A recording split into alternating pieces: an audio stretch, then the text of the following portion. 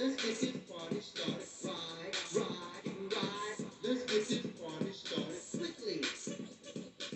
Let's get this party started quickly.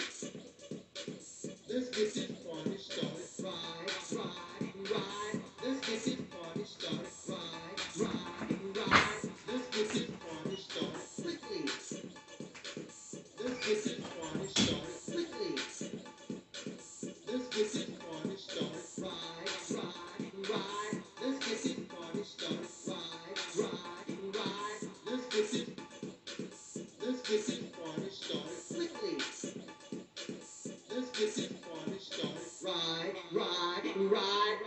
this party started.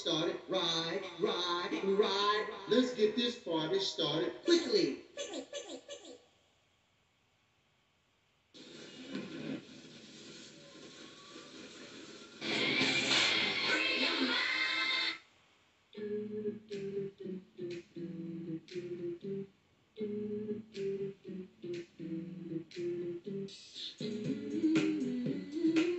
Let's get this party started.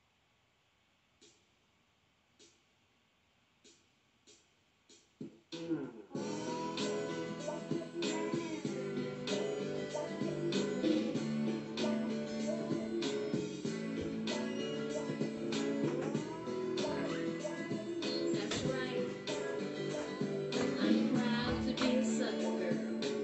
Ride, ride, ride. Let's get this party started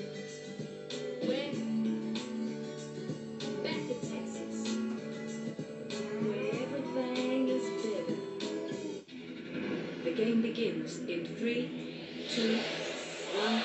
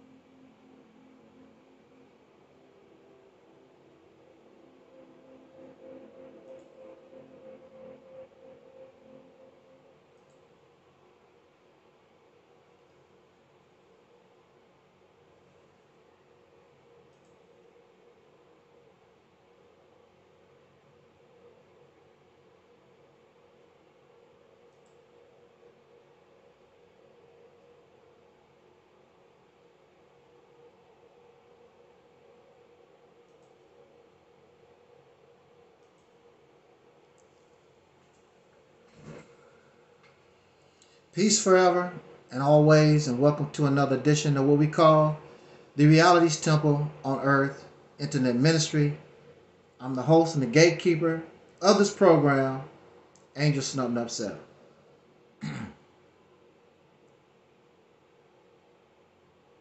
Shout out to our chat room. Shout out to the Deacons of Reality. Shout out to Almond Delight. Shout out to Mellow Cap. Shout out to all those who support this platform.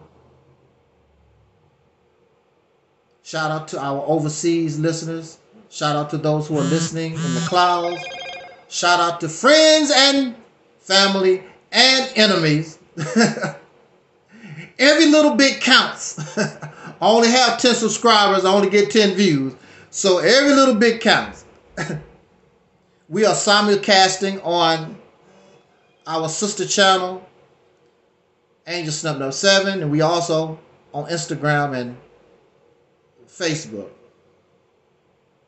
Thank you so much for joining us this afternoon. Some of you who are consistent followers, not followers, or listeners of this ministry, you know that I had spoken on this topic before on our sister channel, Angel Snubbed Up 7. I gotta speak real truth regardless of consequence. The reason why I'm revisiting this topic is because we had technical difficulties and the whole commentary did not download to the channel like it's supposed to, only 11 minutes. So I decided to revisit that topic, and hopefully things will go as they should go so that we can copy the video and share it to our various social media platforms.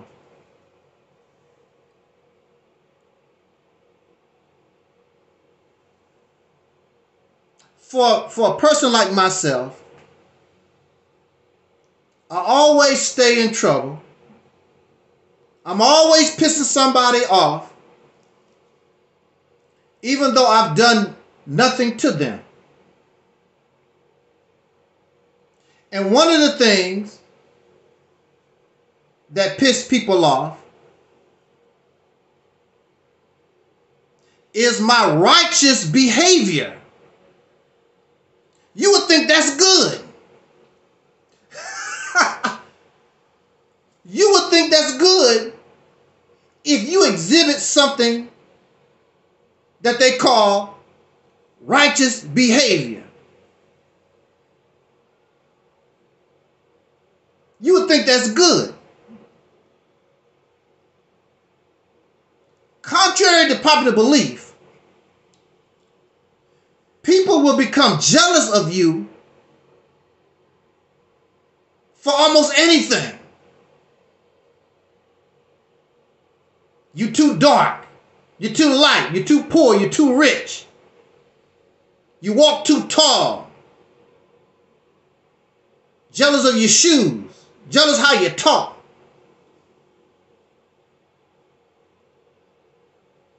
Among human beings, you're not going to be able to avoid this. And the sad thing, even jealousy and envy can come up among your own family members. Even your mother and father who brought you into this world can be jealous and envious of you.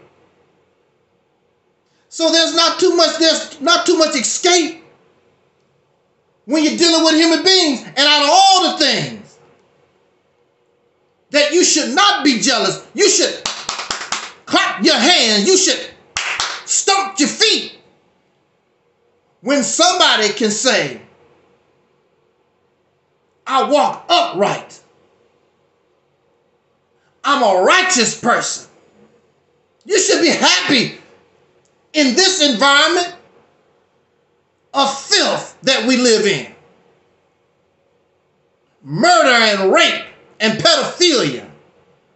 lies and slander and gossip.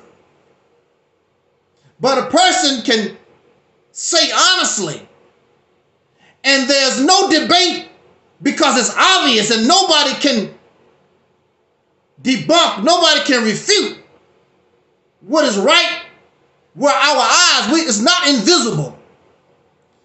And there's testimony that this person walks this way. You should be happy. But I have been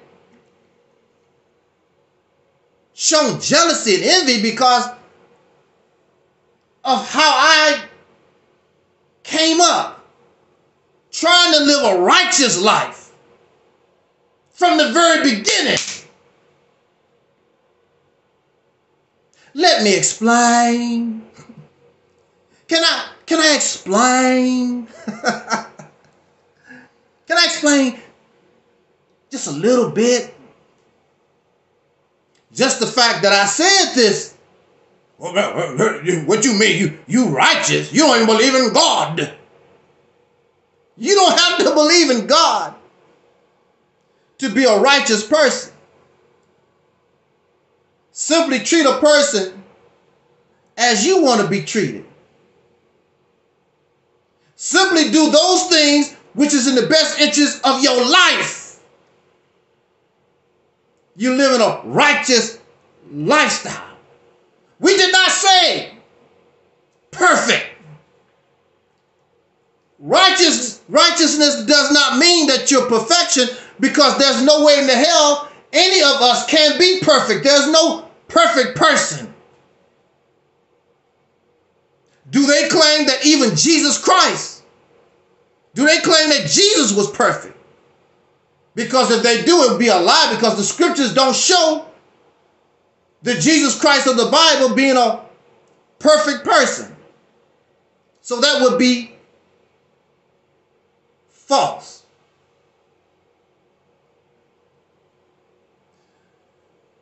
It's difficult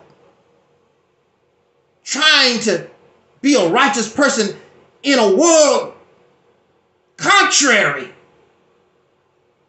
to righteous behavior. It's difficult. Especially when you are a child, alone. So it's up to you to determine what you should and should not do. So many children fall to the wayside, driven to the streets,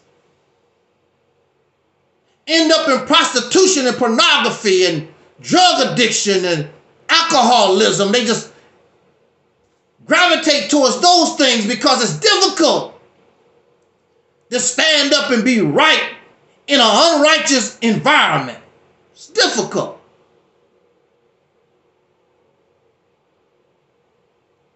I get in trouble because I want to be right. Well, brother, I thought you was going to explain it. You talking all that. Why don't you just skip all the la-da-da-da? Get to the point, man. What do you mean? We're very impatient people. We're very impatient because I want to hear you justify how you right.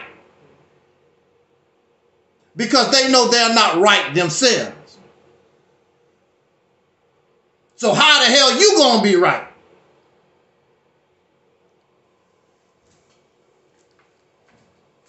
I grew up, and some of you need to do the math maybe. I was raised toward the end, but I was born in, but I was raised toward the end of what we know of as Jim Crow. Contrary to popular belief, just because the Civil Rights Bill was signed in 1965, I believe, 64, 65, and all this civil rights legislation was gained, as soon as they write on the paper does not mean that's the end of Jim Crow. The reality was what we know of as Jim Crow continued into the 1970s. I know because I lived it. You can't tell me I lived it. I was in school as a child, and you know how in many schools we have fire drills, tornado drills in school. Well, my school, we had to have a different kind of drill, a riot drill, because the young teenage white children and the teenage black children was always fighting each other. We was on one side of the tracks, they were on another side of the tracks. I don't know how they got together, but anyway, we ended up fighting in the school. And when the fighting broke out, the younger children like myself, they would call like a tornado drill, fire drill. They would treat it like a fire or tornado drill when those teenagers got to fighting out there in front of the school. So this goes to show you that some type of racial unrest, even in a small town where I was brought up, it was still going on. This was the 1970s. My family was originally from the state of Mississippi. And then, like many, migrated to the north, migrated to the east, migrated to the west, Midwest, West Coast. So my mother, in 1972, I believe, when we moved to the St. Louis, Missouri area. But prior to that, so that would make me around 9 years old. So when I was experiencing at a young age what I was doing, I had to be at least 7.5 or 8, possibly going on 9 years, very young person. But I realized as a young person that this thing called Jim Crow, this discrimination against the people that I come from, something ain't right. And it wasn't Dr. King's words. It wasn't the words of my grandfather. It wasn't the words of a preacher. The one who opened my eyes to the injustice and what Jim Crow really was, the first one that taught me about this was my white teacher at school. And she told me that your people were slaves in this nation at one time. I'm like, what? That was a heartbreaker. Because I didn't know what a slave was. What do you mean? My people, we were slaves in this country at one time. Until recently, I did not know that I actually was born on a slave plantation. A real slave plantation. I did not know that was a slave plantation. With his own zip code at the time. That made me feel some kind of way as a child. It made me very angry as a child. And then when I was introduced to the teachings of the Honorable Elijah Muhammad, he went into more detail how long this was going on and the evils of the South. And I was born in the most wicked state in the South, Mississippi. Movies even made about Mississippi burning. I'm like, wow. Now, prior to this, my family, they never made us go to church, but they were Christians. And I don't remember them going to church every Sunday, but they would go to church. I never was forced, like some of you was. I never was forced to go to church. I went to church because mama went.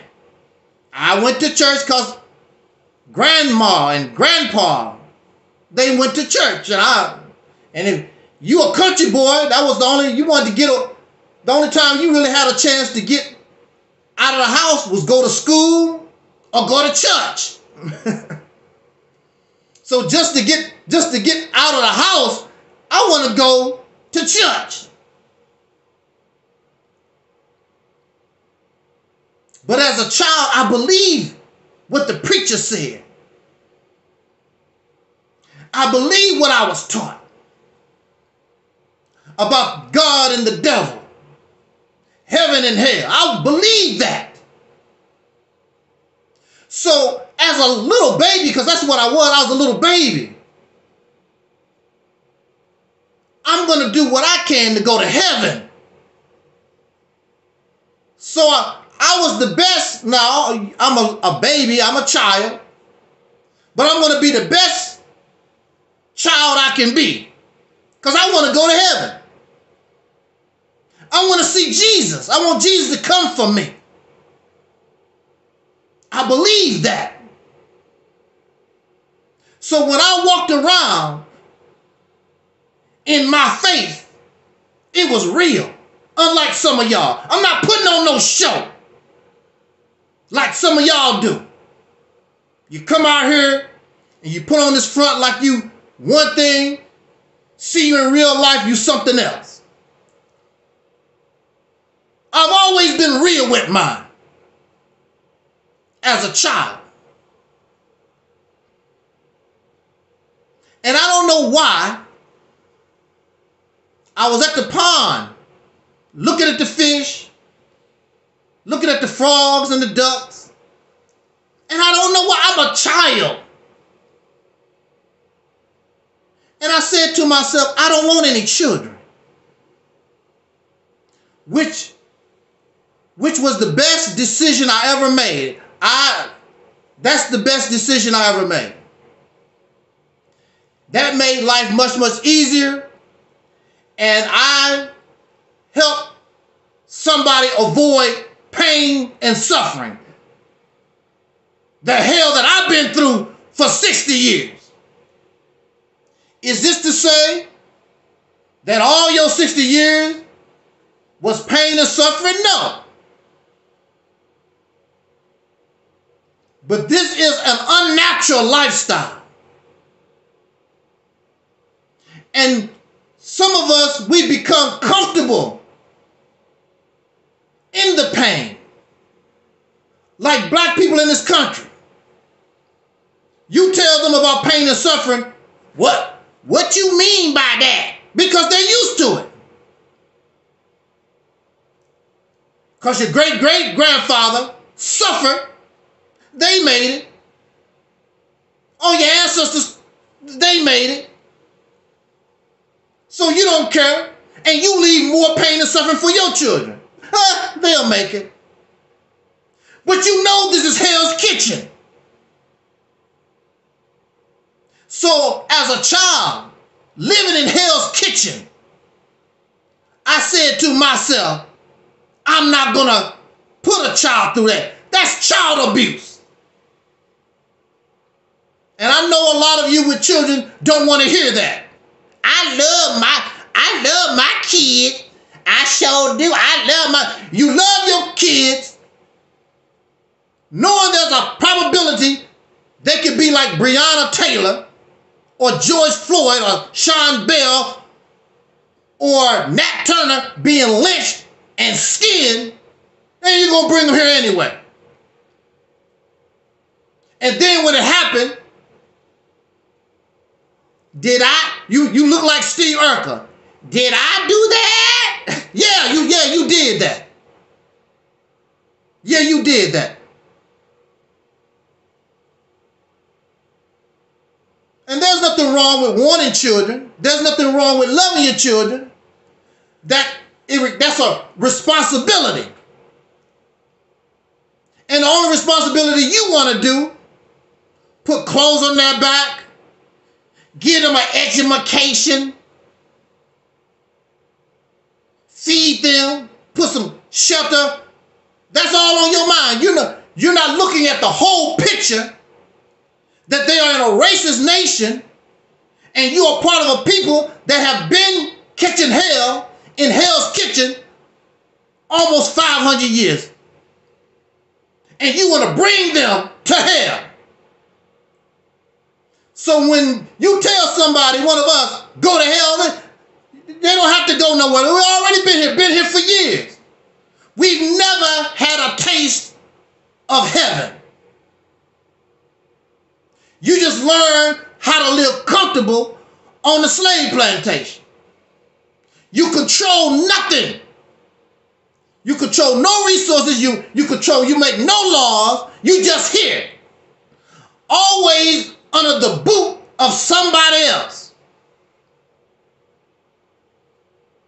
Then you want to call yourself a man. How you gonna call yourself a man and you don't control nothing? Even somebody like Jay-Z, even somebody like Will Smith or Barack Obama, they don't control nothing. Always a manager, but you never own the business.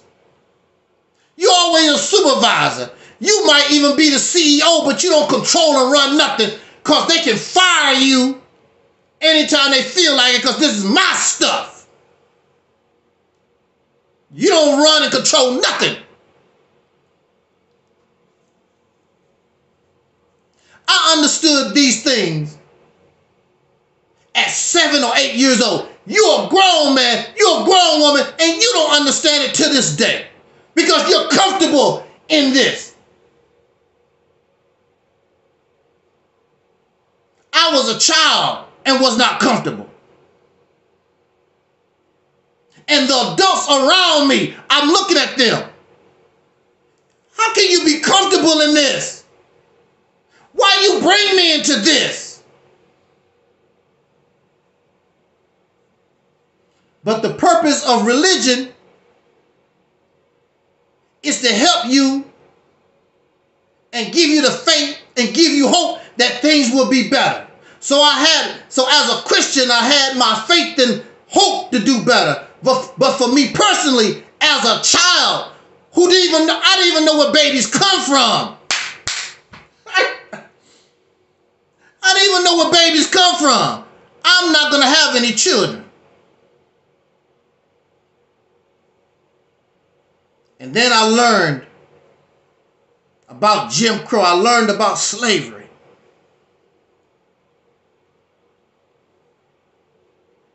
So I had to be very young. When I stood up,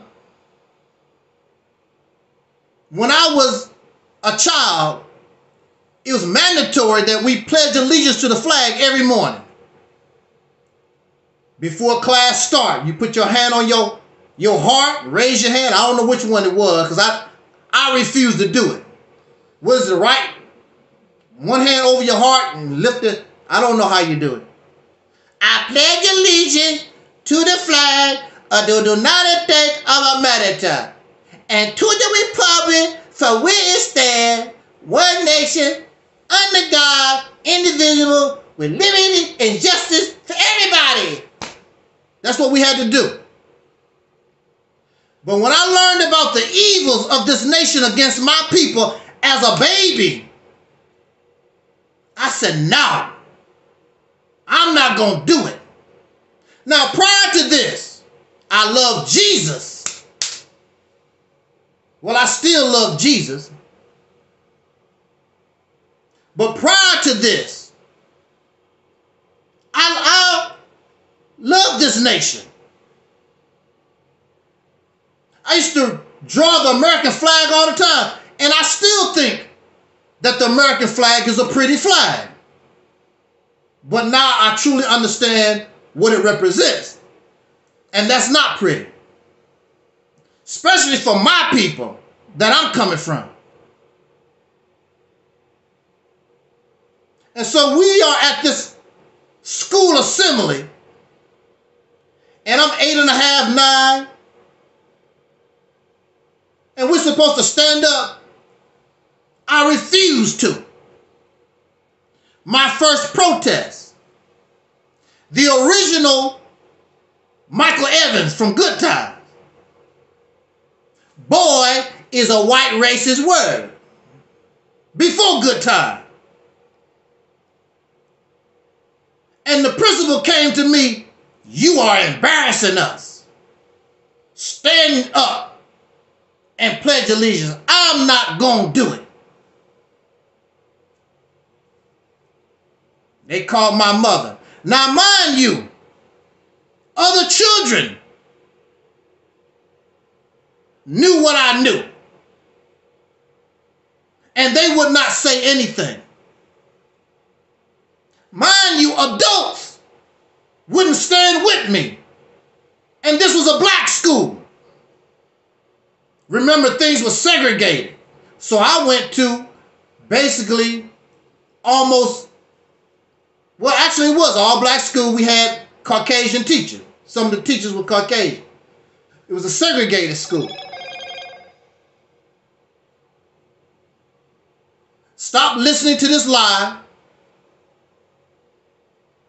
that black people wanted to integrate. That's a damn lie. Black people were trying to get equal education. That's why they was doing what they're doing. Nobody was running around, I want to marry me a white woman. I want to marry me a white man and go to the white man's school. That ain't what was happening. Stop telling that damn lie. That's not what it was all about.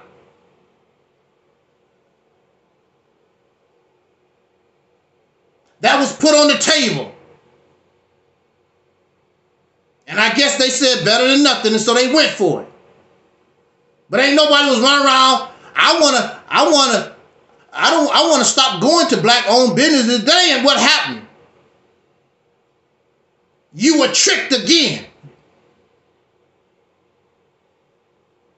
And they did what they did. They didn't know who they was dealing with. They didn't know certain behaviors that they would exhibit. They did not know that was detrimental to them. They thought they was trying to just they thought they was making things better for themselves. It was cheaper to let these, that's cheaper than actually Jim Crow, separate but equal. And then this gives them the illusion of inclusion. And you lost when you gamble with that. You lost. We lost. It's quite obvious we lost. But that was not the intent. So I wish these black power idiots stop. They're not going to stop. They want to keep selling that narrative. I know exactly what happened because I lived it. And many of these black power idiots lived it, but want to keep telling that damn lie. Because they are a failure. The reason why we're able to do whatever little thing that we do is because of the civil rights movement, Dr. King. We gain nothing. We gain nothing from the black power movement. Nothing. If so, put it in the chat room. Now, the only one out of all that stuff, black power garbage, that we continue to use to this day might be some of the things that were started by the Black Panther Party. The lunch program,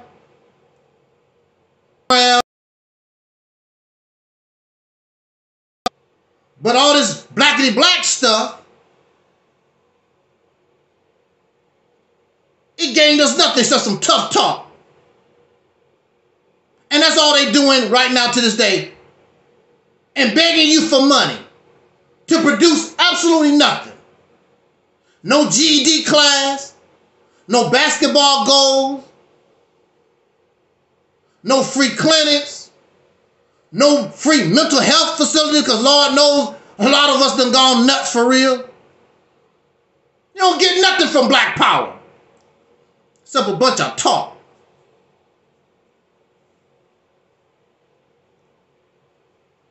So I'm telling my story because I was active in the church, and I was active in the streets because I was upset about our condition as a child. What was you doing? 7, 8, 9 years old. Y'all was playing with G.I. Joe, Barbie. That's what you was doing. You didn't have no concern about the condition of people. Because, and see, I was surrounded by people who didn't give a damn about the condition. So I'm thinking to myself, why I can't be like them? Why I can't just ignore the condition? Why I can't be like them? Enjoy my childhood. Why should I mess up my childhood thinking about these things that really should be, it's adult issues? And so when I tell my story like that, because some of you did not become interested in the blackity black struggle till you had some age on you. You didn't care.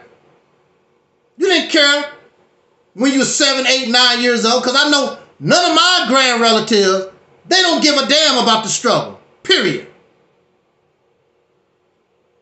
It's not an issue for them.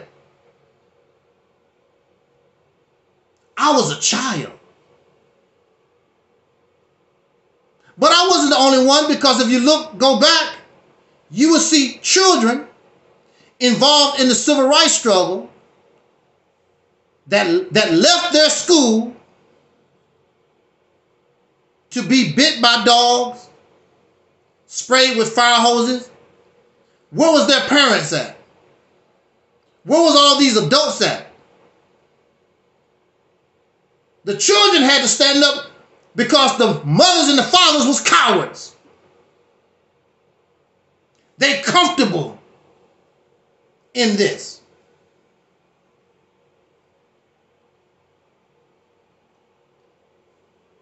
So I used to tell my story even to some of the people that were in the Nation of Islam. Because most folks always have these stories. I was a sinner before I met Elijah Muhammad. I used to smoke, I used to drink, I used to be a whoremonger, I was a gang member.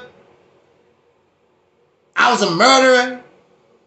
Like the story of Malcolm X. He was a criminal. He did this and messed with the white women and he dealt drugs or whatever. But then I met Elijah Muhammad. And he straightened me up. Then I met Jesus. I met Jesus. And the light just came on.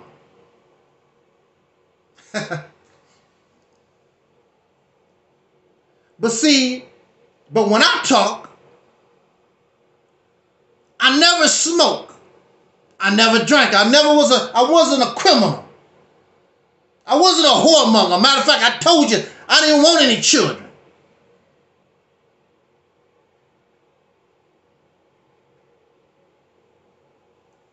I already knew about the struggle. I didn't have to be taught nothing special. So when I tell my story, folks like, you think you better than somebody? I did not say I was better. You said that. I didn't. I told you my story. Because I never drank. I never smoked. I never done drugs. Always strive to live a righteous life for me, not because to please God. That never was the case. I didn't want to go to hell, but I wanted to do things for me, not because I was doing this to try to avoid hell. I'm doing this because it was good for me.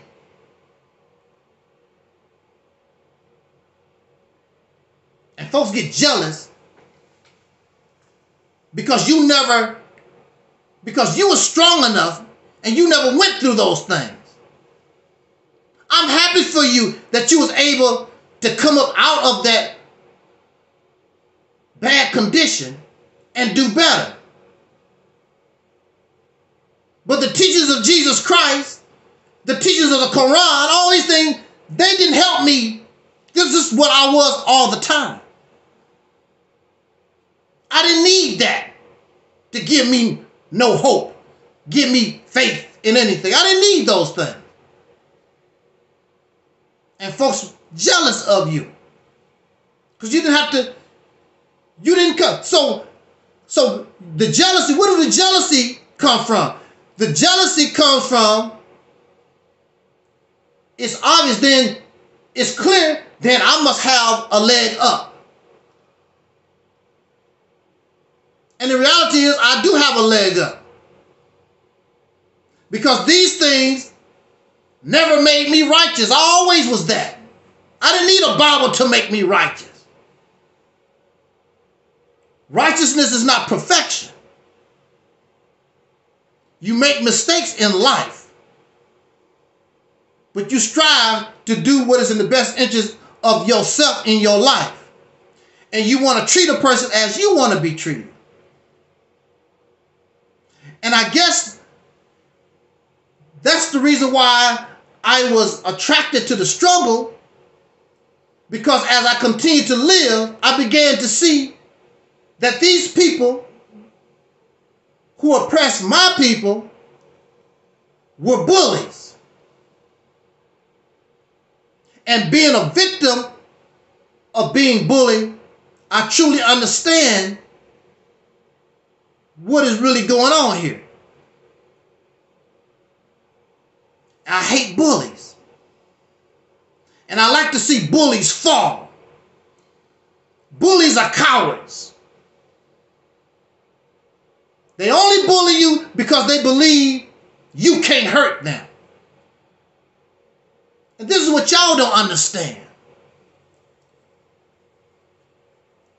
The only reason why these people do what they do to us is because they don't have to suffer no kind of consequence.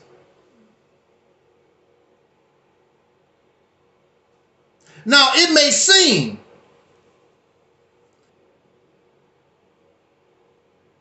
but the thing about Israel, they live a stressful life because they know the Palestinians willing to fight back, even if it's just throwing rocks and bricks. They willing to fight back. You're going to pay some kind of price messing with them. And clearly you can't wipe them out because they've been doing this for a long, long time. The current president, what's his name? Netanyahu or whatever. I don't know what his damn name is and don't care. When you listen to him talk, we got to get rid of them once and for all. That sounds good. But what kind of price are you going to pay? Everything that we do, there's a price to pay. Are you really willing to do, sir, what it takes to get rid of them once and for all?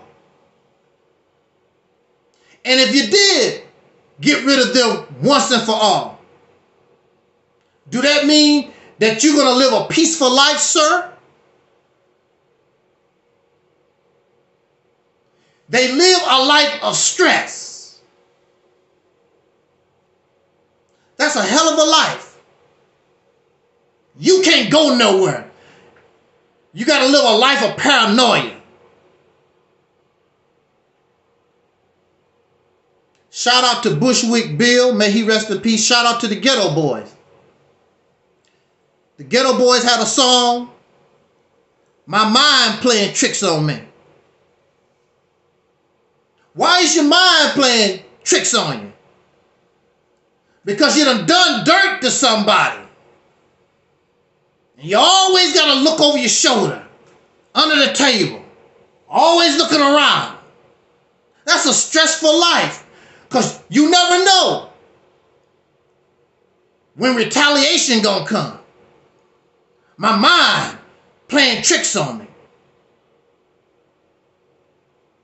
That's a hell of a lifestyle. The same thing in America.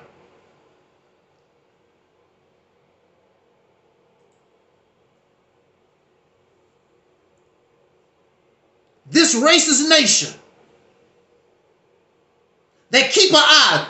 They keep an eye on what I say. They keep an eye on what other black people are saying. They keep an eye on you because they are afraid. One day the retaliation. Because you know you done wrong. So you got to always watch your back. What they doing, what they saying.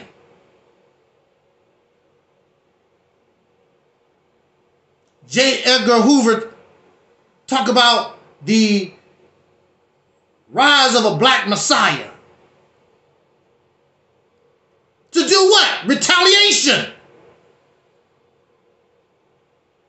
Because you know what you done to somebody. Retaliation. That's a stressful life. So you got to have your CIA, your FBI. You got to have all your intelligence agencies.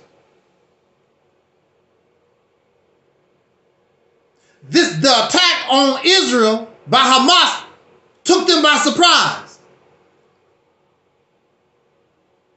And they always talk about the intelligence.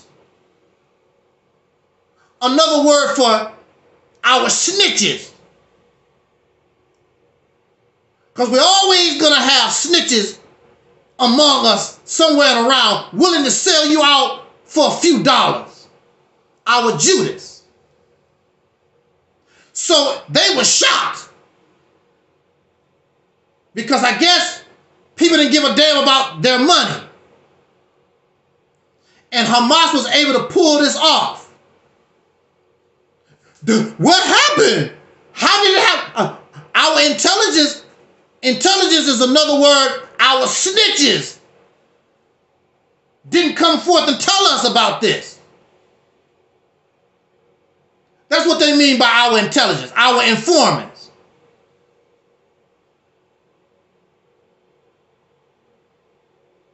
So really you should applaud the people of Hamas for that.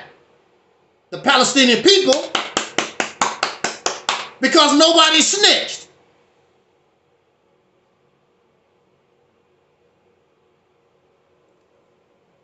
Folks get tired of being bullied. Folks get tired of oppression. Except black Americans. All thing we do is go to the funeral and cry. Oh, George Floyd. Oh,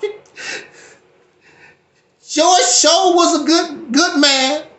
He always was good. He bought me a soda pop when I was 3 years old. Good old George Floyd. That's all we know how to do. Go to funerals.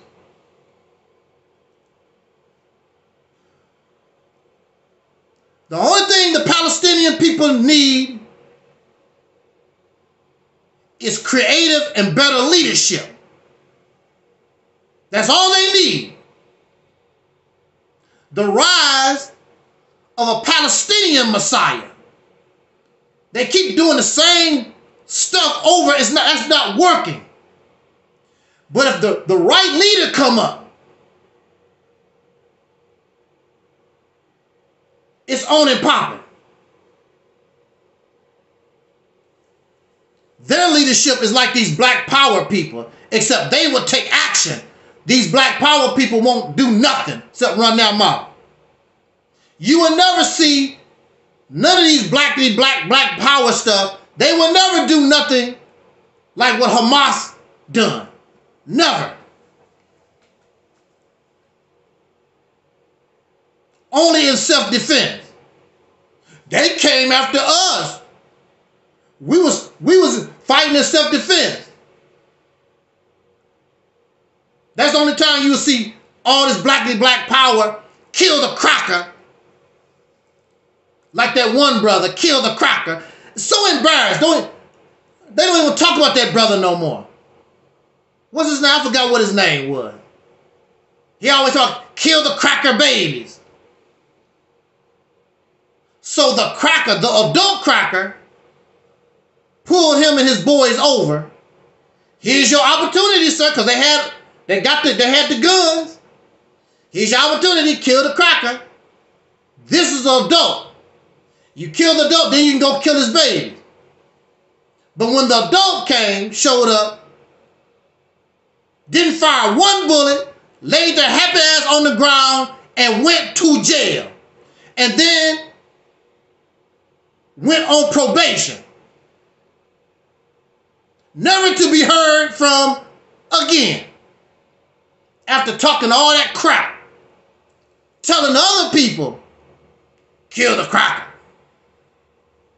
Kill the cracker babies.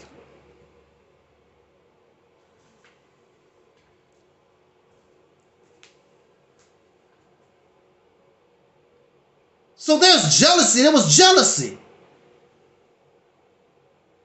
amongst many folks when I tell my story, because I didn't need the teachings of Elijah Muhammad or the Bible to be a righteous person. I never done that. I always was striving to be upright. Folks get jealous. You think you better than somebody. I never said that. You think that I'm better. But apparently, I do have a leg up because you had to go through all that drama. I didn't have to go through all that.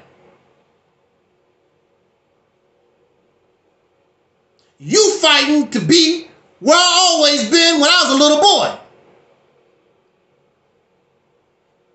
So yes, I do have a leg. I didn't have to go through all that. I was smart and wise enough to avoid all that.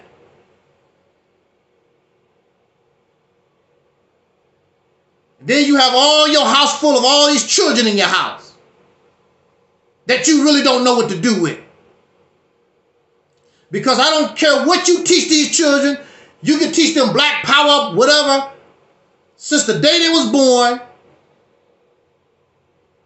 there's no guarantee they're going to follow your lead. I know 2 young boys serving life sentences. I was there.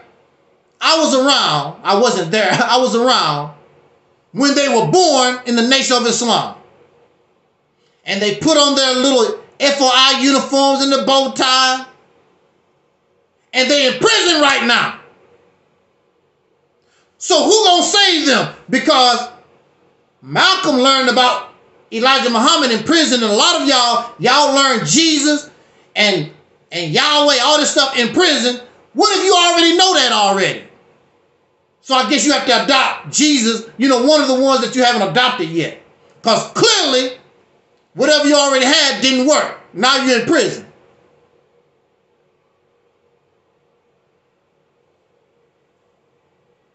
jealousy and envy. There's jealousy and envy towards me because this platform is from me. It's not from the Bible or the Quran and the teachings and all this John Henry Clark history book. This is me.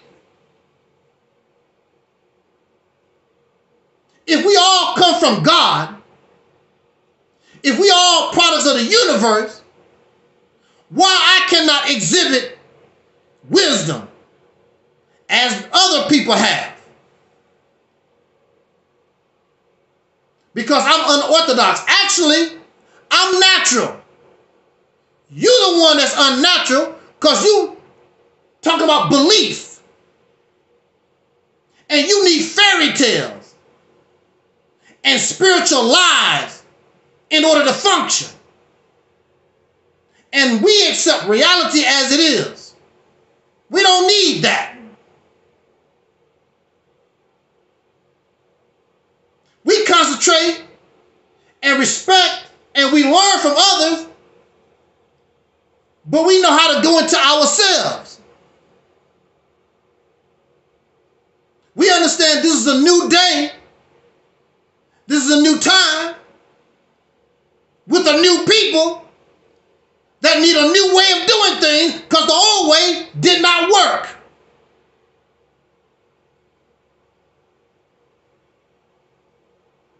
Why do you believe that they want to transition from the gas engine to the electric car? Because the gas is detrimental. The electric is supposed to be a better way. You still gonna have a car, but we need to let go of these fossil fuels because they pollute the air, the environment, and so forth. The electric car supposed to be more environmentally friendly. Less noise, of course. It's a lot of benefits to the electric car. So the government is spending billions of dollars to try to transfer the car from gas to electric. But you're still going to be driving a car. You don't understand the transition because we're still black power. But this is a different period of time. We're still that. Nothing has changed. Still speaking for us. It's a different period, it's a different time.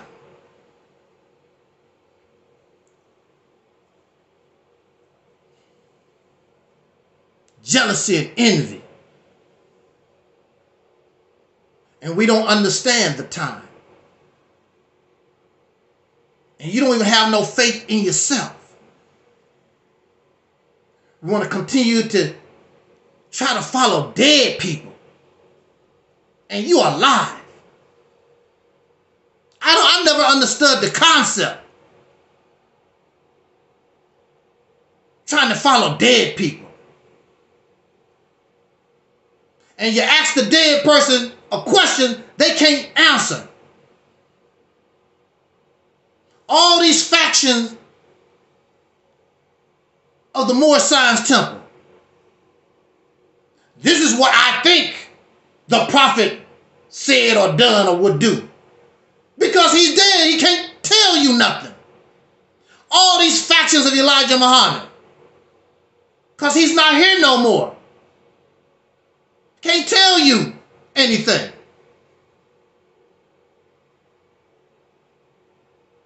And these folks steady trying to follow dead people. I'm trying to follow Jesus. Jesus ain't told you nothing. What you think.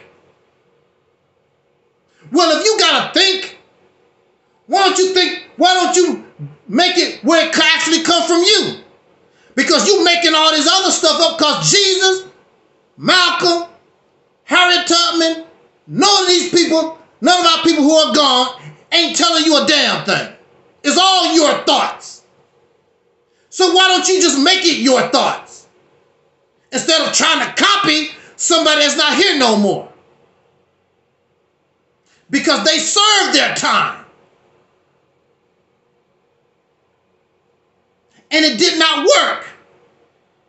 There was some success, but that did not work. But now we can take a little bit from the Nation of Islam, a little bit from Noble Drew Ali, the Moorish Science Temple. We can take a little bit from the Yahweh organization. We can take a little bit from the church.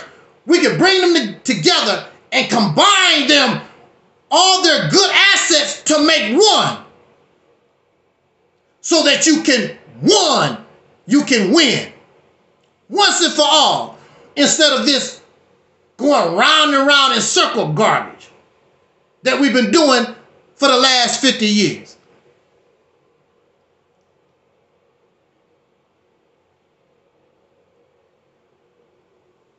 I was excited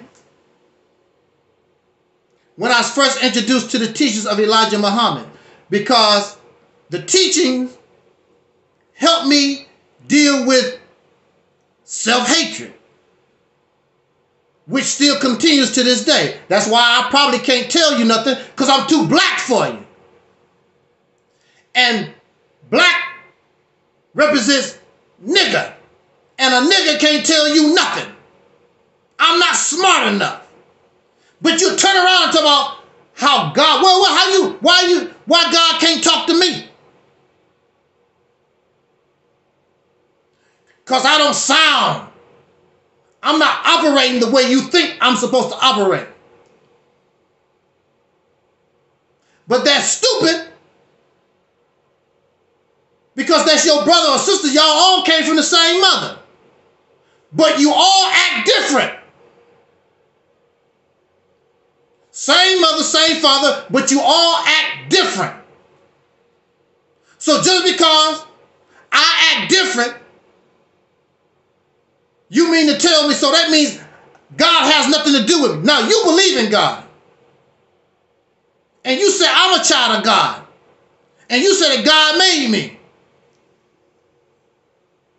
And nothing exists without God's permission. So here I am. I'm from God just like you are.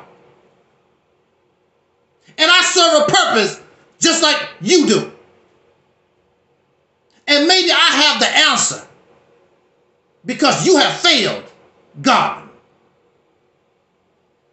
So, since you failed God, the believers, whether you're a Christian, whether you're Muslim or Yahweh or Israel, whatever you want to call yourself, since you have failed me, maybe I would give the knowledge to the one that really understands, so they can be successful. Because I've given it to them, I've given it to those who believe in me, and they can't get nothing going. But you bring to me hatred.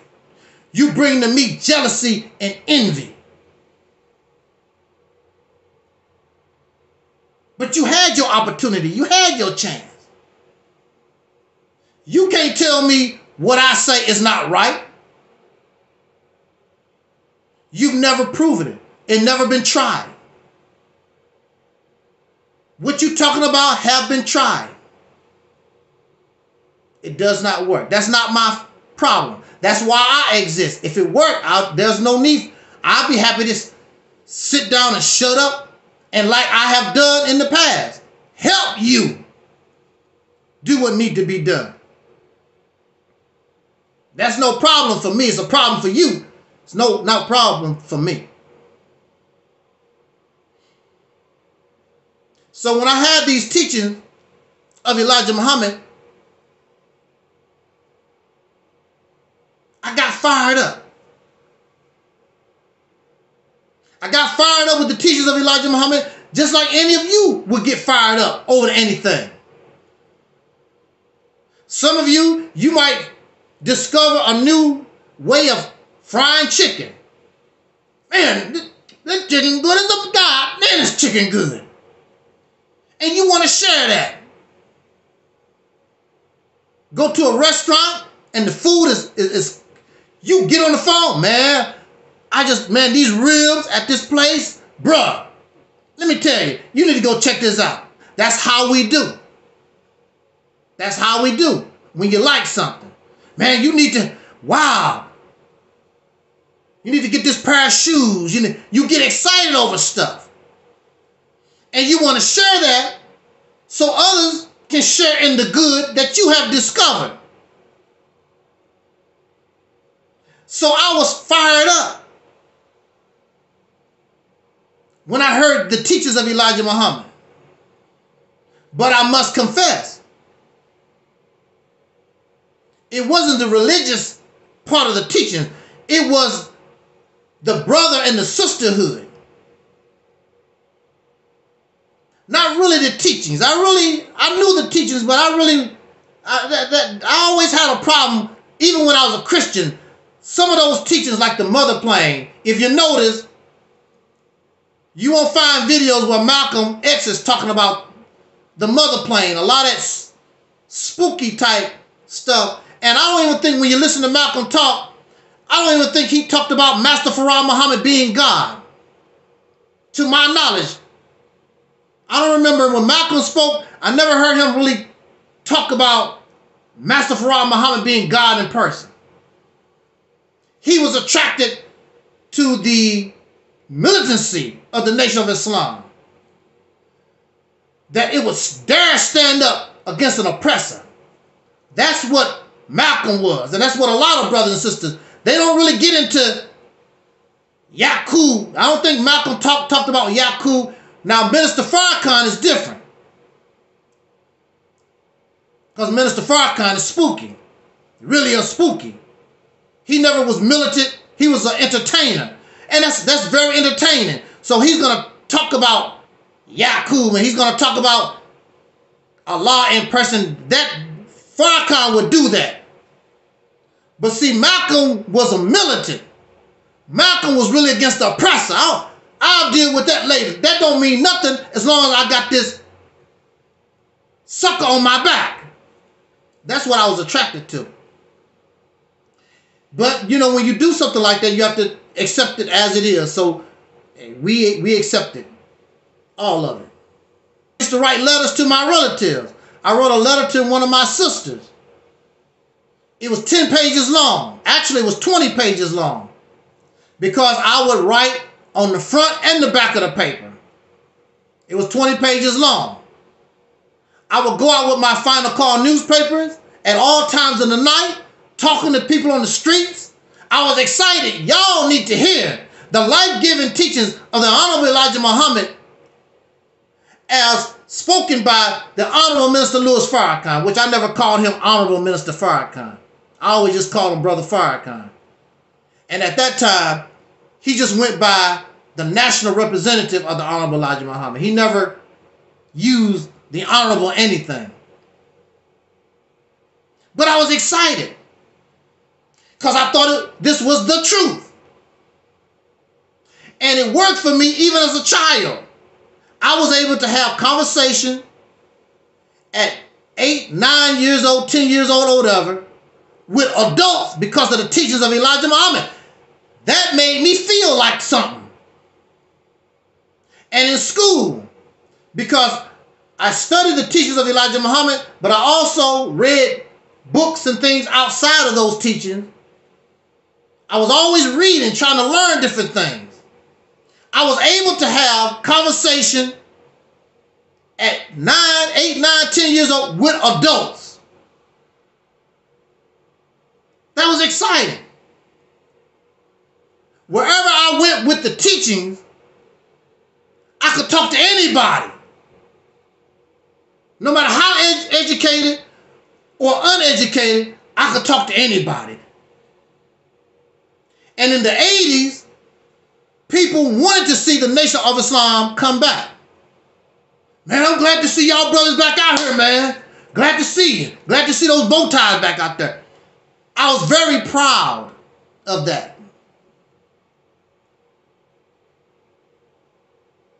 The people was ready. charge, immature. The man leading the charge, no vision. The man leading the charge, the Nation of Islam is nothing but a church. And that's all they have today. The Million Man March was nothing but a large church revival. There was nothing revolutionary or militant about it. That's why they don't mind that you march every year or whatever. Go out there, cry, clap your hands, stomp your feet. And those Caucasian political leaders sit back, watch it on TV. Stupid Negroes. They need to shut up. Be glad when they finish singing and shut up so we can go back to our football games, our baseball game. And you do. You clap your hands, stomp your feet. I love the Honorable Mr. Louis Farrakhan. Or we go back into the past. Dr. King, he sure spoke really, really good at the March on Washington. We go back in the past, whatever. Yeah, whatever. And white folks sit back in the cut. Negroes ain't learned a damn thing. You have more money, you have more education, but you ain't learned a damn thing.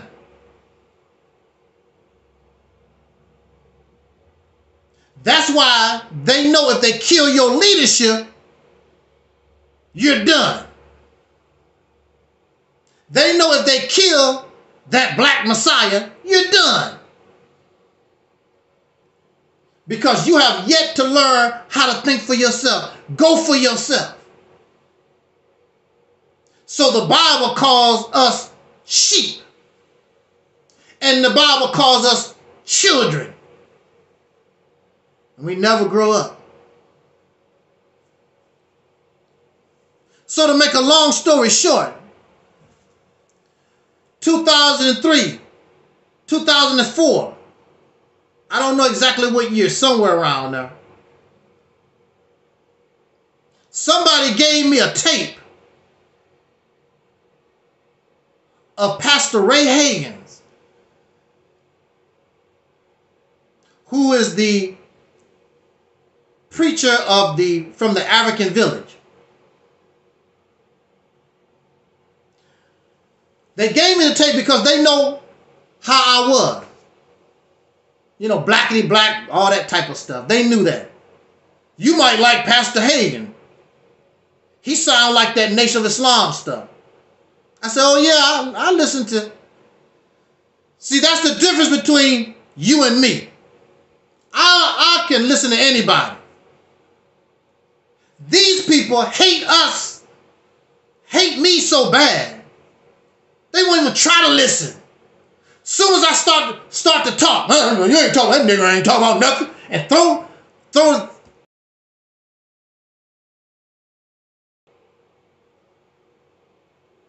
I don't do that. I listen to your video. I listen to your tapes. I listen to your DVDs. That's why I can talk about your DVDs and your tapes and your books, because I read your books. I've listened to your DVDs. You are not in a position to judge Angel Snuff 7 because you ain't listened to nothing. Because you scared.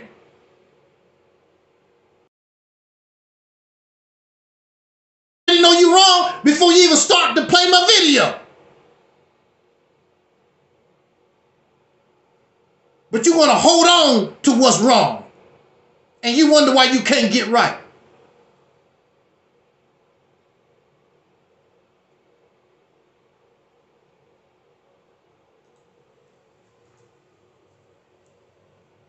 I listened to Pastor Hagin. And I agree with much of what he had to say. But what stuck in my mind is when Pastor Hagin said, Jesus never historically existed. I'm like, when I heard that, because as far as I knew, these people actually existed. He said, and he explained and shown why Jesus did not exist. That messed me up. I'm like, what? Jesus never existed.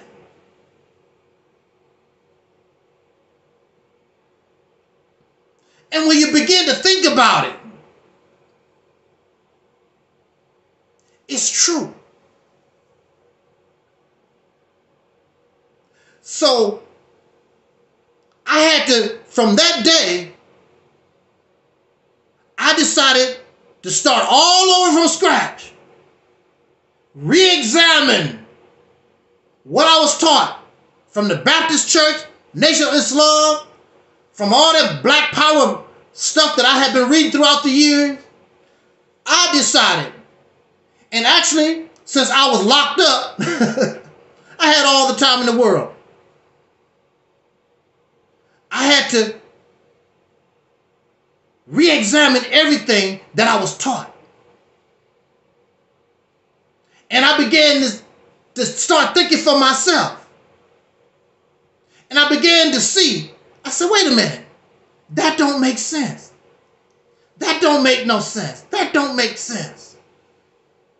That sounds like an outright lie. I mean, I always was a thinker.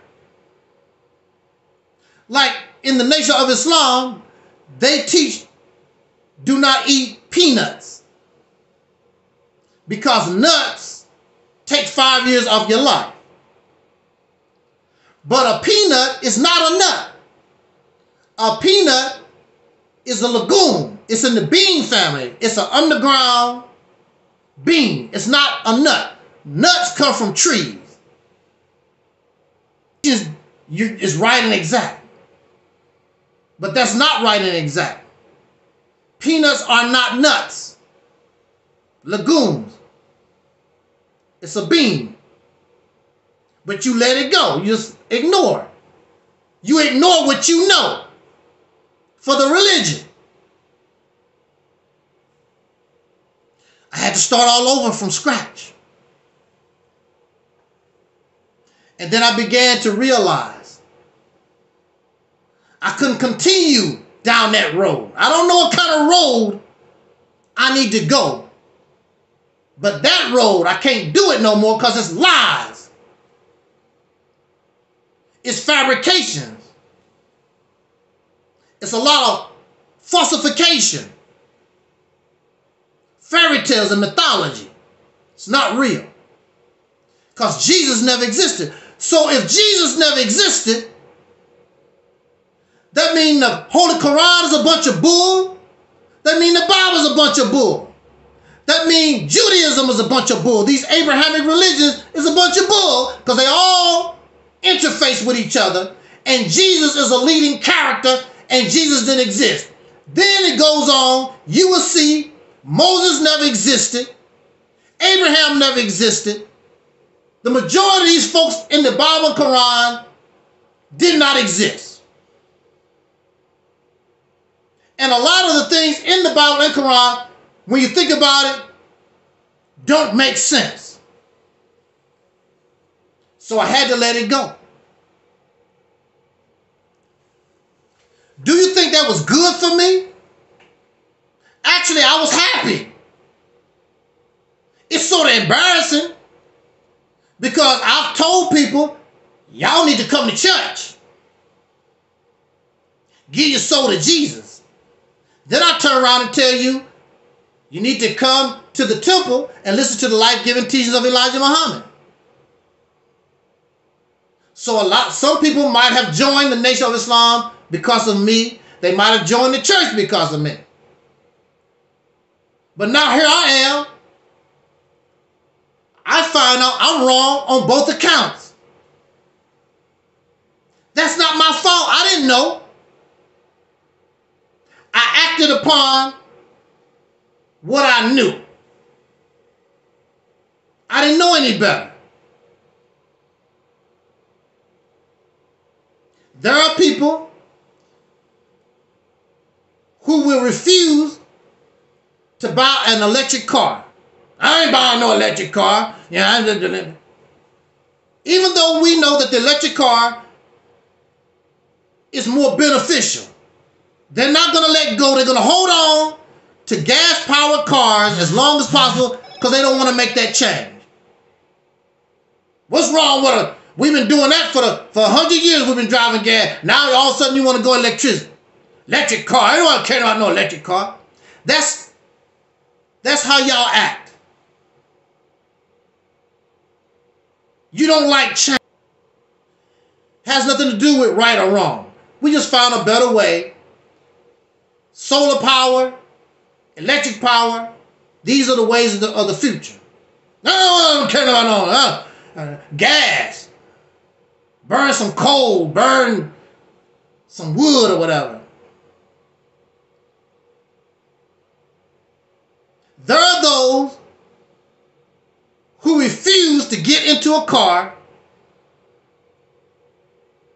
They did not want to give up the horse. Environmentally, of course, as you know, the horse is a better choice. This modern day society that we live in is powered by fossil fuel cars, trucks, and airplanes. The reason why you can be a vegan, the reason why you enjoy the way you live right now is because of fossil fuel. Because cars, trucks, airplanes bring stuff from all over the world for your comfortable, happy ass to use. Prior to that, your choices was limited.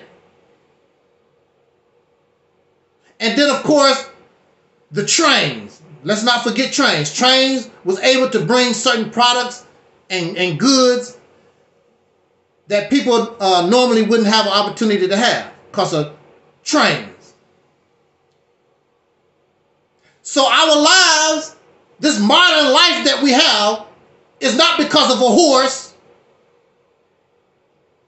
or a mule. It's because of gas-powered planes, trains, automobiles, and whatever. And you enjoy that. I very much doubt any of you want to go back to riding a horse. You'll do it for fun, but you wouldn't want to actually go back to riding horses. Which one day we might have to do that. Who knows in the future? But right now, your lifestyle is based upon, you got electricity in your house. That's unnatural. That's against, I'm pretty sure some people, that's against God.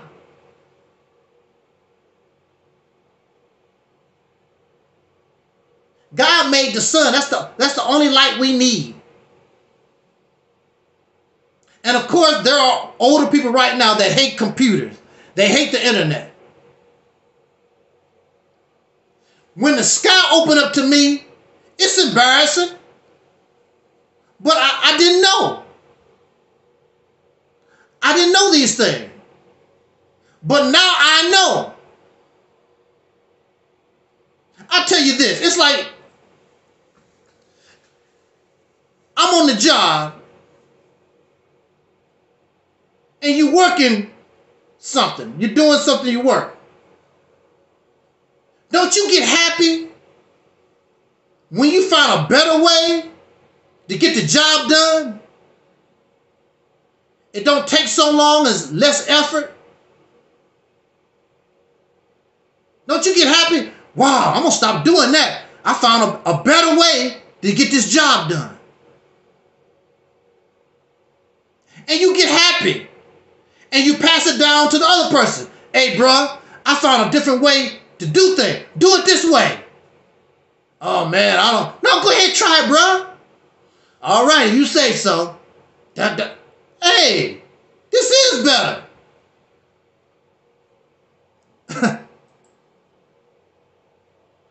This is better. Operation Exodus Mississippi campaign. Try it, bruh.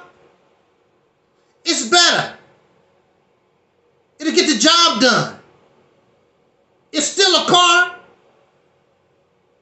It's still a computer. It's still the struggle.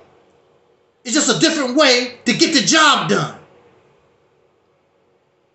We've tried these other ways. Let's get the job done. So when my eyes began to open, I was happy. Embarrassed, but I got happy. Because now I know I don't have to believe anymore. The word belief, I don't even have to use anymore. Having faith and hope, I don't have to do that no more. Because now I know. And so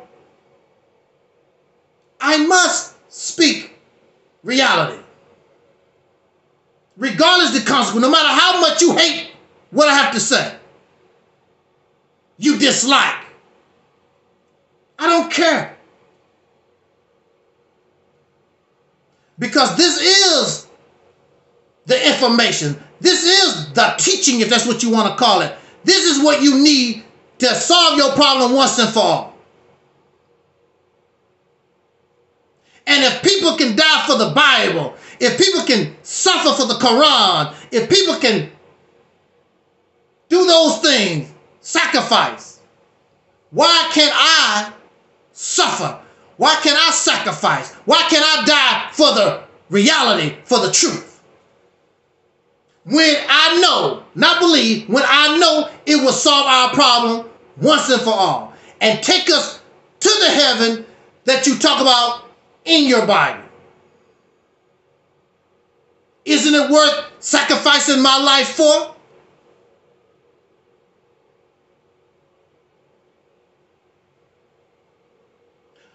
Apparently, somebody, of course, you know, they would not like that Pastor Hagin is telling people that Jesus did not exist. So he's catching hell from a lot of folks simply because he said that. But then I take it to the ultimate position. All of it is garbage. All of it is fairy tales. Because his African village is nothing but Christianity that he wrapped Egyptology around it. Because Pastor Hagin did not live in Kemet. So you don't know how those people practice. You didn't live in Kemet. All these folks, you never met a real Moor. You never met a real Hebrew Israelite. I heard that there are Ethiopian Jews, and hell, they are alive. You don't even meet them.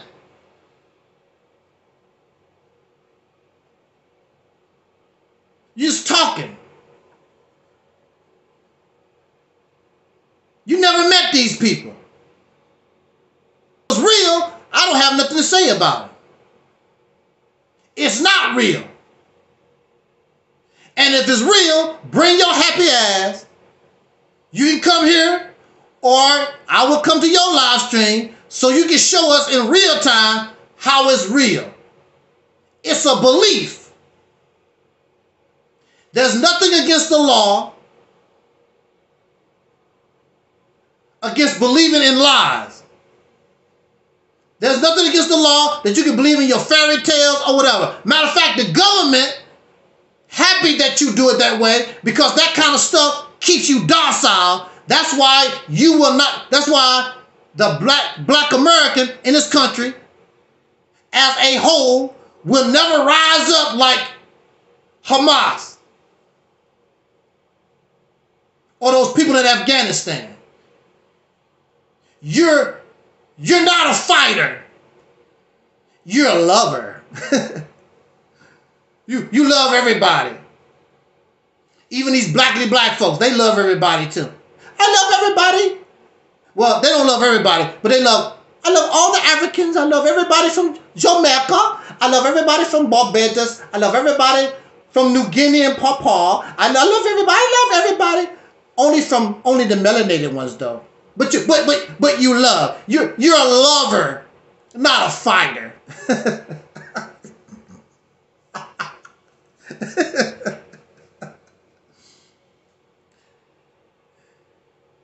See, they don't like me because they know I know that they full of bull doo-doo. I've been real like this all my life. When you was playing with dolls, I was protesting against Jim Crow. When you was sucking on Similac, I was in the streets trying to teach, fighting for justice for our people. And some of you was wearing diapers, weren't even born yet. And then you have the nerve to try to come at me.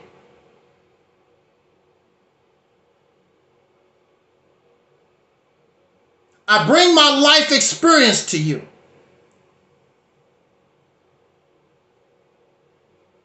And incarceration actually did help me. Because it put me in a position to test Jesus. It put me in a position to test Muhammad. Because Jesus didn't do nothing. The devil didn't do nothing. And I'm like, and you know, I'm telling you, now when it got to the devil, I was sort of scared because I was spooky. I was real spooky. Because I didn't know what to expect. When I asked the devil for help. Mr. Satan, Mr. Devil, sir, if you can get me out of this, I will be the best devil worshiper, Satan worshiper you ever had. I didn't know. I thought, I'm spooky. I thought maybe smoke would come in my room and fire come up. Even though I was taught the white man is the devil, that spooky image of the devil was still in my mind. I'm like, okay, here we go. Because I'm desperate. Devil, can you help me out of this situation? And he didn't do nothing either. It's all lies. Mythology. Fairy tales. It's not real. So, I don't know what I'm going to do with myself. I don't know really what to do with this. I know better now, but what can I do? So by 2007, I was first introduced to YouTube, 2007. And I joined YouTube just to listen to Minister Farrakhan and some of the other teachers, John Henry Clark. I didn't know who John Henry Clark was. I learned about John Henry Clark and Dr. Ben and Francis Cress Welsing and a whole lot of other brothers and sisters. I began to listen to those videos. I did not have any intent to start making videos at all. And the reason why I wasn't going to make any videos, because I didn't have nothing to say. I didn't have nothing to bring. But then I thought about it. I said, well, I'm different now. I see the reality of things now. And I just was wondering, are there other people like myself? I was just curious. Are there other people that have discovered this like I have? I'm just curious. So it was around November, December, something like that. I made my first video, and the first video, I think It was talking about Malcolm X. Is he a hypocrite or whatever? But I just wanted to put videos out in the world. I just wanted to see were there people like myself. And I began to see that there are. So I'm not the only one.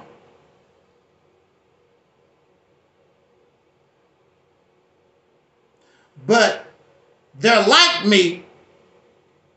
They know better. But unlike me, I'm fired up. I want to tell everybody, this is the way to go. They know, but don't do nothing with their knowledge. They don't hold themselves responsible. And instead of bringing solutions to solve the problem, they continue to be part of the problem. Comfortable on the slave plantation. But see, for me, this is easy because I've been doing this all my life. Fighting the bully. I've been doing it all my life. No big deal. So you don't hurt me coming at me. Because I've been doing it all my life. But now I got this truth. Bow down. That's the only thing you can do is bow down. Either you leave me alone, or you need to stay the hell away from me, or you need to come here and work with reality. And you're going to respect the house of reality. You can't do nothing with me. Because this is reality. The real truth. What is the real truth? Look it up. I don't even have to make up a definition. Go to the Webster's Dictionary. Your happy ass speak English. Look it up. It's right there. Because I looked it up. I'm not going to tell your ass. Go to the dictionary and find out what the real truth is. I don't even have to make up nothing. You speak English, look it up.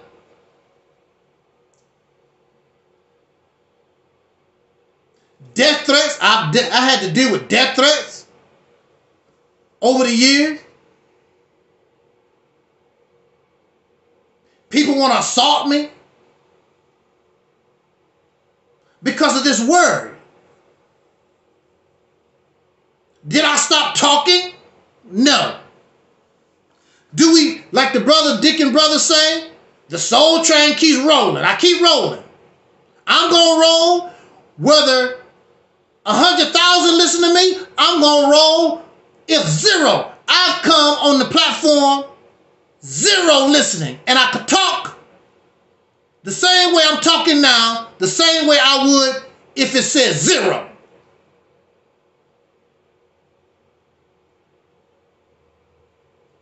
That's my self-appointed responsibility.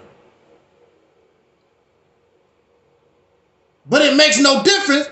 I only have 10 subscribers. I only get 10 views. But still, I'm worthy of death threats. I'm worthy of threats about being assaulted. I'm worthy of slander and gossip. I'm still worthy of my channels getting taken down. Why? Because of the paranoia of a black messiah. Not only from white folks, but the black folks too. Because the black messiah, they wanted to come from those who believe in Marcus Garvey, those who believe in Malcolm, those who believe in the Honorable Minister Farrakhan, those who believe in Israelite stuff. Looking at your black messiah. And when you're looking at your black messiah, it ain't Angel Snuffing Up 7. Your black messiah is you. Because you never hear me say, I can do this, I can do that. I always tell you it's about us. And if your happy ass want to be a comfortable slave, so be it. No skin off my knuckles. I don't care. But don't get angry because I'm telling you about what you are. You should be happy. You're angry because I'm the man in the mirror. I'm showing you exactly who and what you are. That's what you're angry about. Because you want to see yourself as this freedom fighter. You want to see yourself as this revolutionary. And you want to see yourself as this highly intelligent, supreme wisdom, whatever. You ain't nothing. You ain't nothing but a pharaoh slave running around America trying to find a place to do something.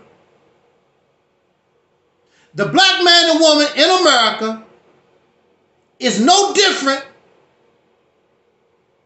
than a feral pig, a feral cat, a feral dog.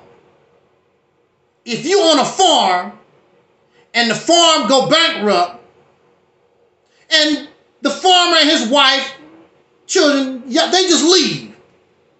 Open up the gates. And that's what they done to us, our ancestors. They just open up the gates. Y'all free.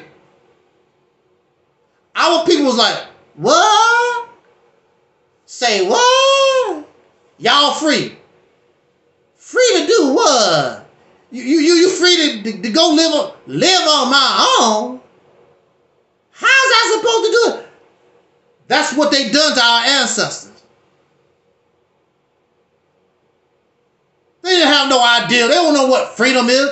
And the only freedom that they know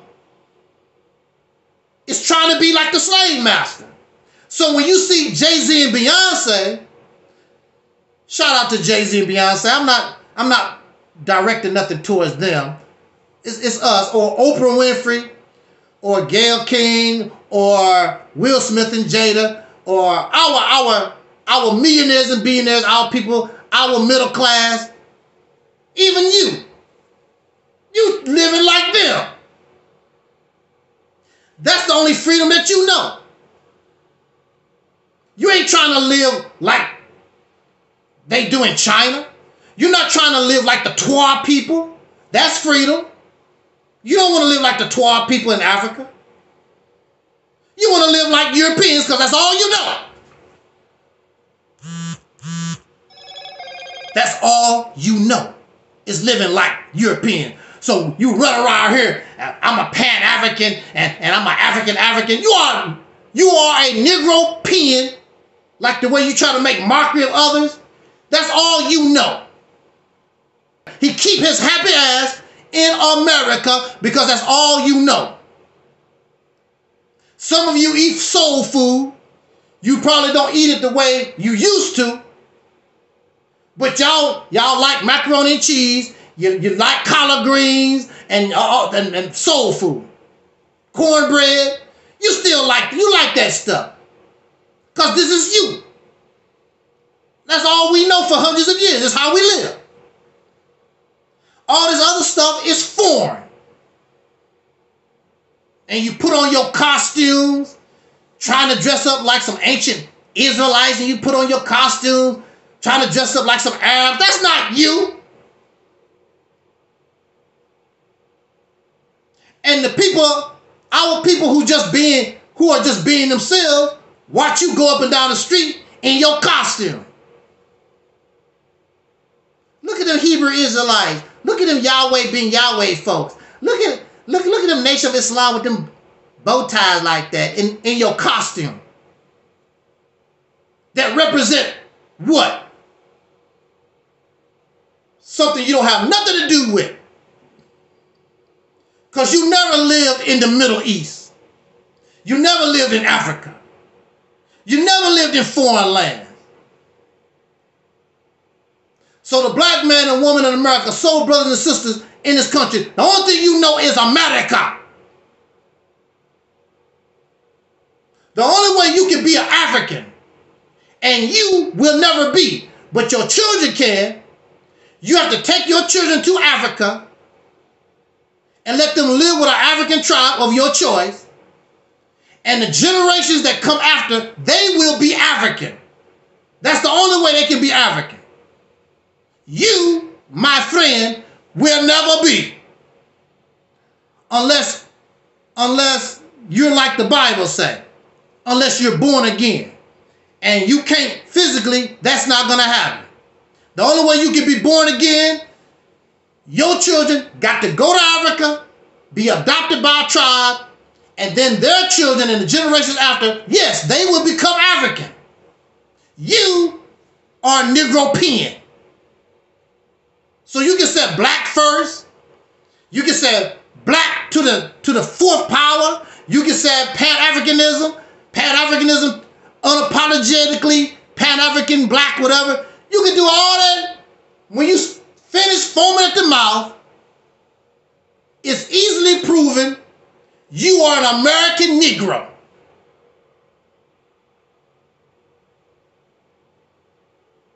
And I just accept that fact. I also accept I don't want to be those things. What's so special about being some African? What's the benefit? Because as you know, Caucasian people didn't like Native American folks. But then when this country started giving out that land, American, I'm a Native American. I got Native American blood in me because there's a benefit. There's no benefit.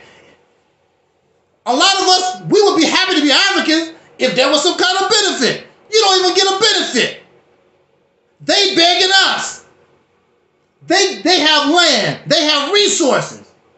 And they begging us for money. They begging to get what little we got. That don't even make any sense. And I can guarantee you, if this nation decided to begin to give land or reparations to the black American soul brothers and sisters, foundational black Americans, freedmen, descendants of freedmen in this country, if this country ever begin to do that, there's a lot of pure white people. Oh, I got black people in my family. And they'll try to prove that they are descendants of slaves born in America because there's a benefit. And the Africans, I'm related to them. I'm related to those African Americans. But ain't nobody doing it because there's no benefit. So why should I be happy? Why should we go all crazy about being related to some Africans? There's no benefit. And we're not even specific about it. What Africans we supposed to be? I'm a little bit of this, and I'm a little bit of that. When these Europeans, when these Chinese, when all these people talk about, they can tell you exactly what part of China they come from, what part of Europe they come from. But with us, we're nothing but a whole continent. Even though the history says we're supposed to be from West Africa. So who we supposed to be? So I say, forget all that. Just accept who you are. And believe me, when you become brothers and sisters, when we become who we are, they'll want to become you. You don't have to worry about trying to be them. They'll be happy. I want to be that. Like in the 70s. You don't know nothing about this. But those who grew up in the 70s, when soul power, when soul we was at our height, when you went to the record store, it was about soul music, not R&B. It was about soul music. And soul people, we was putting out the hits. Folks around the world, they wanted to be a soul brother and sister. They want to be part of that. This group called Hall and Oates, Blue-Eyed Soul Brothers. What they made that movie with Dan Aykroyd and what's his name? the Blues Brothers or whatever it was, had Aretha Franklin in the movie. Folks trying to be us. We sitting around here trying to be them. Be them for what? All over the earth, they was trying to be like us. We make America. We make people want to be American in this country. We are the culture of America. We're much more than entertainment, but we are the entertainment in this country. We are the music. We are the sports.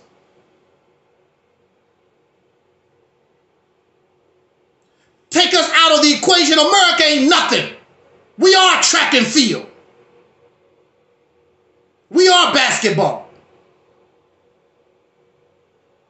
And we are the best preachers. We are the best teachers. We are the best orators. It's a lot about you. And you want to give what you got to somebody else. And giving them nothing. What's wrong with you? It's mine. I'm selfish. I want her. I want her. I'm selfish. I want her. This is mine. I want her to be mine. I don't want to share her with nobody else. I want to protect her. I want to cherish her. I want to provide for her. I want to die for her. I don't want to share. Anybody can come in our neighborhood and get with her. What kind of men are you? You don't protect, you don't provide, you're just a ding-a-ling. You're just somebody. I got the big one. I got the big one. Everything about you is big. You're a big ass fool too. You big silly. You're a big clown. Don't forget, brother, though. This is real important. Still acting like a mandingo. Nobody takes you seriously, us seriously as men in civilization. Our children should not be in foster care. Our children should not be in orphanages. Our women should not be in strip clubs swinging down a pole. Our women should not be in pornography. This shows you the failure of us as men. Our people should not be homeless on the street. That shows you that the men in the group have failed. Because we have enough resources. What do our people do when they get out of jail and prison? We always talk about the prison, the pipeline, school to prison, the pipeline. That we love to say that. What do we do for our people who've been locked up for years and years and years, and they don't have nothing coming out of prison? We have nothing for them. And then when they reoffend, that's a damn shame. That's a damn shame what happened to Tommy. He couldn't find no job because he's an ex-convict and he messed around, went back to the drug game. He back in prison for life now. That's a damn shame. Yes, it is a damn shame. You don't hear the Hebrew Israelites. You don't hear the Moorish Science Temple. You don't hear the Nation of Islam. You don't hear all these Pan-Africans. You don't hear them talking like this. Because talking like this means it's going to take money out of the leadership pocket because they don't give a damn about us. The money that many of your so-called leaders is using to live high on the hog, you could open up foster care. You could open up affordable housing and these halfway houses for our people coming out and different things to help our people get on their feet. Programs so to try to avert them going to prison and jail to begin with. We don't offer legal services to our people. whether it's criminal or it's civil. And you run around like they doing, you ain't doing a damn thing. Taking the money and squandering. That's why they don't like Angel Snuffing Up 7. Because I'm the man in the mirror. I'm not going to let you paint yourself as something that you're not. I'm not going to let you get credit that you did not earn. I'm not going to give myself, nor do I want credit that I do not earn. If I tell you something that I've done, it's because I earned it and I can prove it. I don't have to try to paint it a certain way and try to make something that's not into, no, it's quite obvious that's what it is. I don't want unearned credit. I don't want credit. I got to try to prove something. No, it's quite obvious. There's nothing to debate. There's nothing to argue about. I will show you. If I can do 20 push-ups, 30 push-ups, I will show you. There was a fat lady, I'm going to say this, we're going to get out of here. There was a fat lady, I said that she weighed 300 or close to 300 or over 300 pounds. There's no need for debate. There's no need to argue. Pull out the scale. Get on the scale. Let's see. They never got on the scale because they know they weigh close to 300, 300, or over 300. That's why they wouldn't show and prove. They want you to guess. They want you to do I look like I weigh? Yes, you do look like you weigh 300 pounds. Get on the scale. Yes, you do. Yes, you do look like you weigh 300 pounds. I would say that you weigh 400. I'm giving you the benefit of a doubt with 300. They never got on the scale. Easy to prove. If God exists, if Jesus exists, whatever we believe, if it's real, it should be easy to prove. But it's not. That's why it's called belief. If we know, there's no need to believe. It's actual facts. Just like in the teachings of Elijah Muhammad, the Nation of Islam.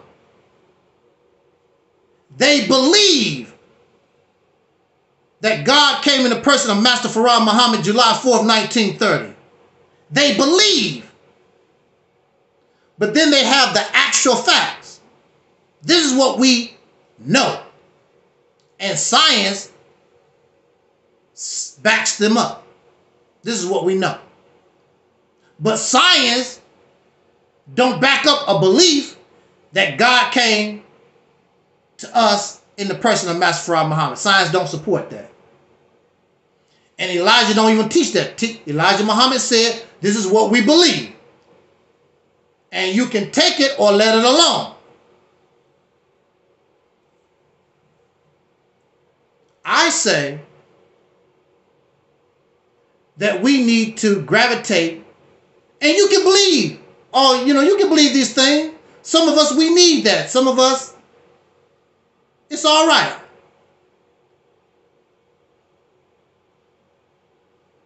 But your belief should not keep you from doing the right thing so that us as a people, we can move forward and solve this problem once and for all. And we say here on this platform that this vision that we call Operation Exodus Mississippi Campaign, and many of these folks, they trip off the name because they just want to trip off something. They don't know what it's about. I ain't going to Mississippi. Nobody said nothing about going to Mississippi. I've never said that. That's a distraction tactic an intelligent person, well, and somebody did try. They did a lousy job. Somebody did try. They did try. They did a lousy job. Because you will always do a lousy. There's nothing wrong with the foundation of the Mississippi campaign. And if you wasn't so jealous and envious and jealous, you can only make the foundation stronger. Because in sincerity, you can say, you can pull out what won't work. So as we build, it just gets stronger and stronger and stronger. But you're so jealous and envious and you're narcissist and grandiose. Because you want to give all the credit to any success to your God. You can do that. I don't care. As long as the job get done. You can do it and don't even have to mention my name at all. Those who know, they got that from SNIFFY.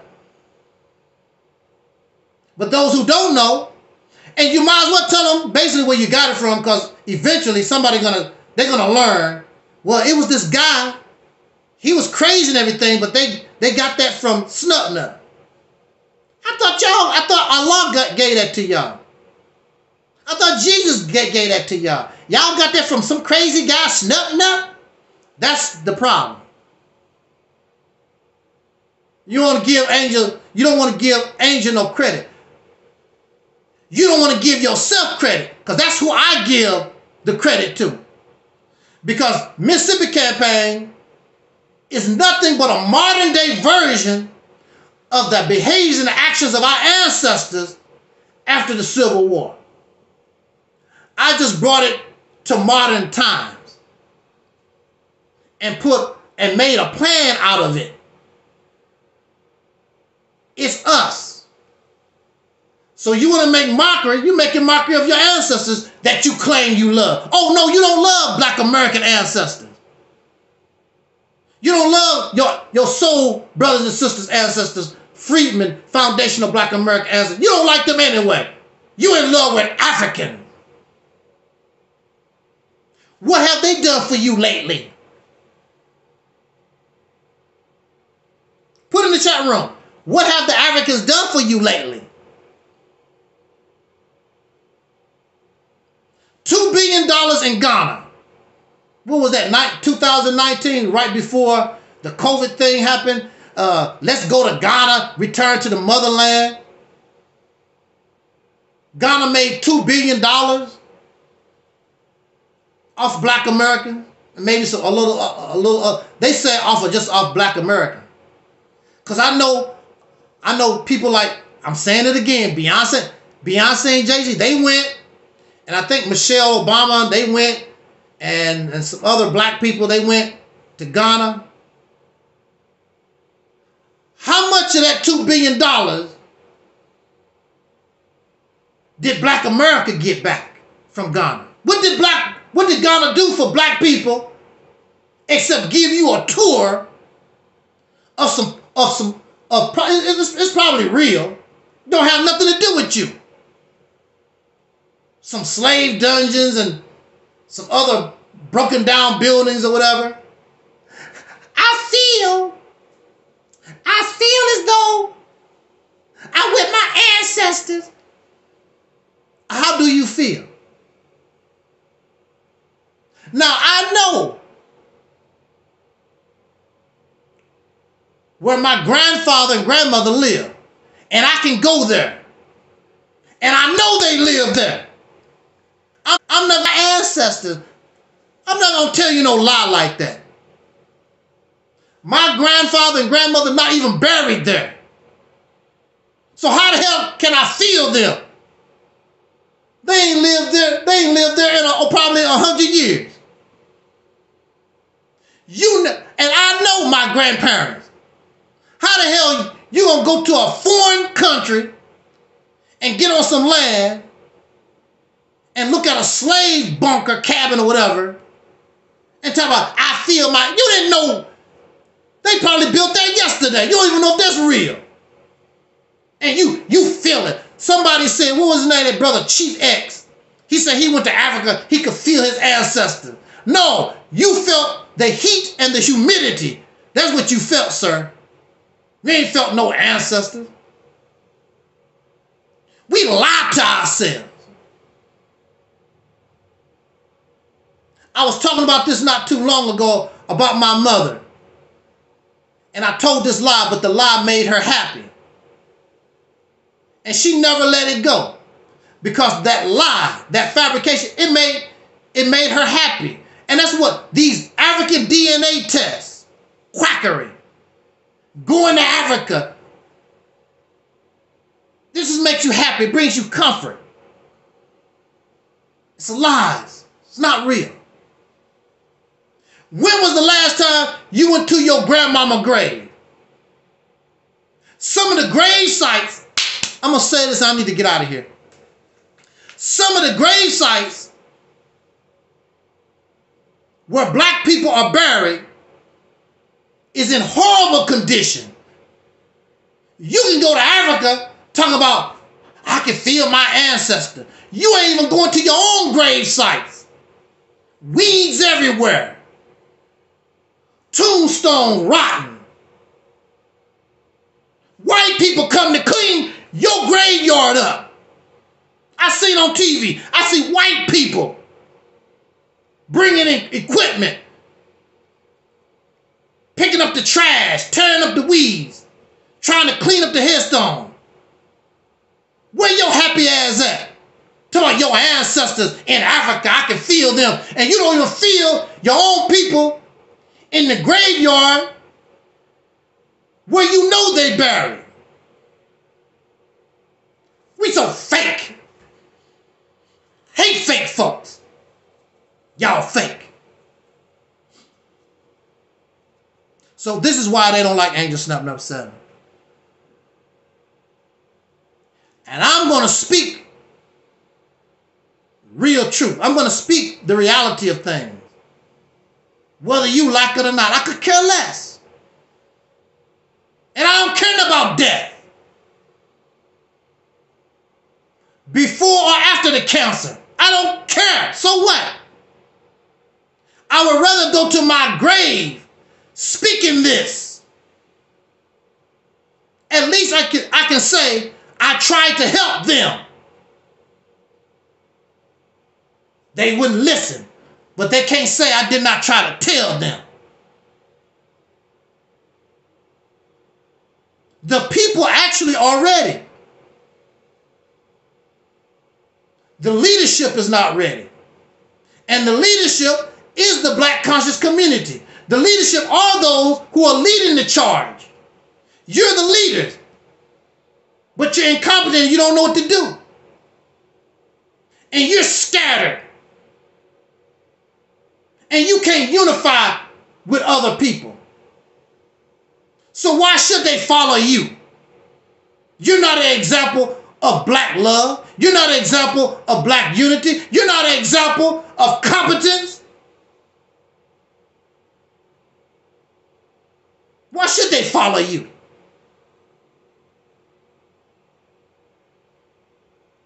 Louis Farrakhan been talking all that black unity. Unity is as powerful as an atomic bomb way back in 1985. Who has he unified with? He's not unified with nobody. Unless you are following behind him, he's not interested. He's not interested. He's not unified with nobody. All these suckers ain't unified with nobody. Because if it's not about them, they're not interested. They want you to follow them. And where are we going to follow you to, sir? Where are we going to follow you, ma'am? To Arabia. To the grave site of a dead prophet. Walk around the Kaaba. We gonna kiss a black rock. You hate people, but you don't kiss a rock.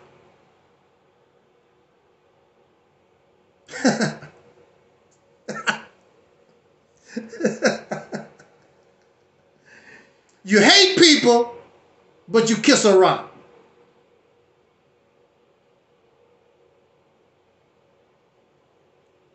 You love a book from a foreigner. As a Muslim, you put on high regard. But you hate the human being that the book was supposed to be revealed to save. Woo! Folks are so fake. Folks are so fake.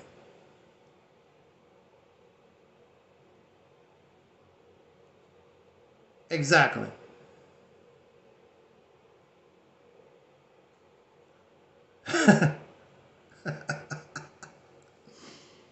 Oh, wow.